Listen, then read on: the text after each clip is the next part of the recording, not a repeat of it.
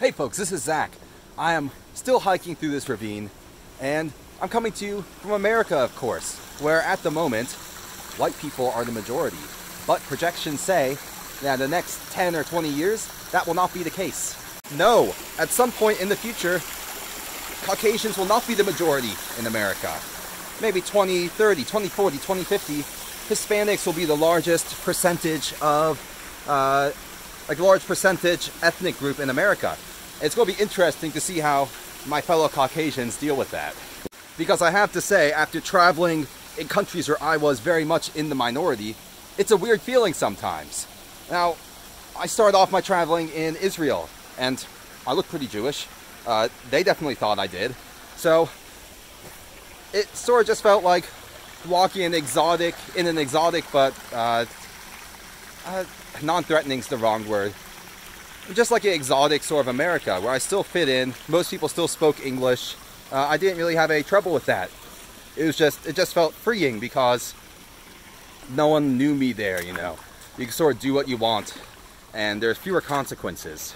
But after that, I did the sort of polar opposite. I went to India. I was there a couple months. Went to all sorts of different cities and towns, actually. Took trains, buses, walked on foot. Swam at one point, which ended badly, but it was the wrong season. It was monsoon season. There were not many foreigners there, and to be a foreigner there during the off season when there's very few tourists is to be a target, it felt like. But both a target and also like a target for good things also. When I say target, I was about to say I don't mean for crime, but I do have stories from India about that. But I meant more for like people who think that you are rich automatically because you are a pale-skinned foreigner. Shopkeepers would literally say, please help a poor shopkeeper buy something. And I didn't want to buy anything from that stall because every other stall sold the same stuff. I did buy something in that case. But people sort of treat you like you have a lot of money even if you don't really. And in some cases it could be less pleasant attentions when you stick out from the crowd like that.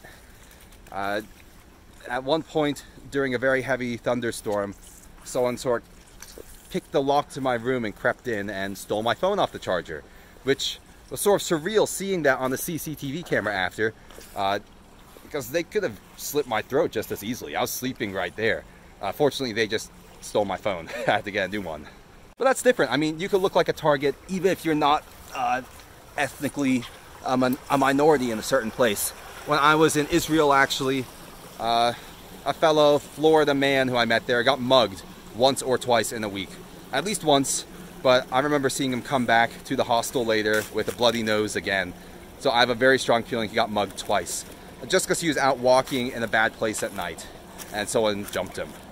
But in some places, being in a minority group could be dangerous, I guess. I always ended up walking around places late at night, which is not always advisable, depending where you are, what country you're in, what place in that country you're in. I mean, for the most part, foreign countries are generally safer than any American city. I feel safer walking around at night in the poorer parts of Bali or Borneo, especially, than I would in the poorer parts of an American city, where I fit in like with the other people there.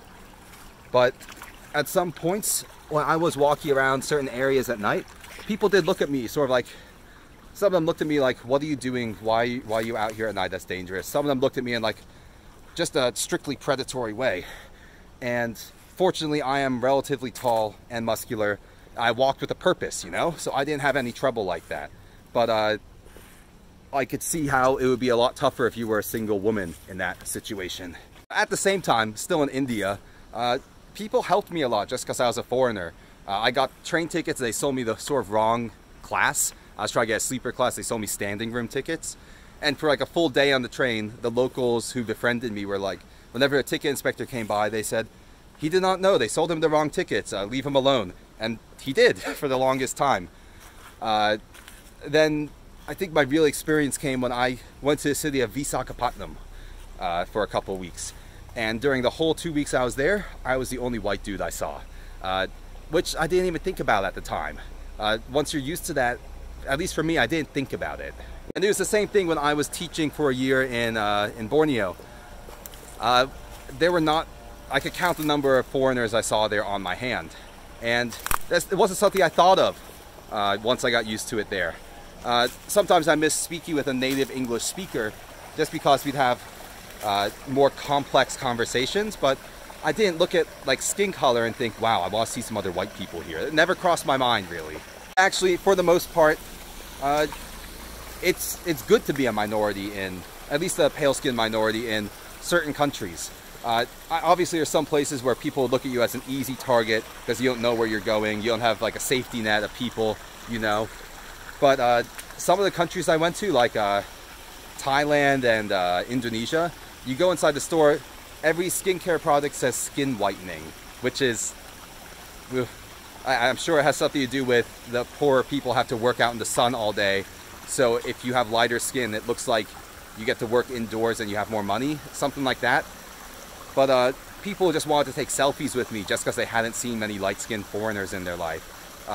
It's like you're a local celebrity when you're walking down the street. People kept asking if I was like an artist, like in a band or something. Even read stories and heard stories from people who worked in China about white monkey jobs, where you don't need to have any skill. You will just get hired by a company to sort of stand at the window of their business, like on the second or third story, stand near the window and look like you're doing something, and it gives the company prestige because they can afford to hire a pale-skinned foreigner, which is hilarious. The government actually cracked down on that there. There was, I think it was a food company that hired a bunch of shirtless white dudes to walk down the street touting their product, and they all got arrested, which is absolutely hilarious, of course. That's all in stark contrast to America, where if you're in a minority group, it doesn't help you, really, aside from like affirmative action, but that's just to like make up for all the past transgressions against minority groups. It's not like when you're in Borneo and everyone wants to take a selfie with you because they've never seen a white person before. It's more like you just have, I don't know, it's not the experience I faced in America, so I don't think I'm qualified to describe it, really. If you have faced experiences like that here, please leave a comment below. What I'm trying to say is that in the next 20 or 30 years, white people won't be the majority here in America. And I feel like the culture is going to keep changing.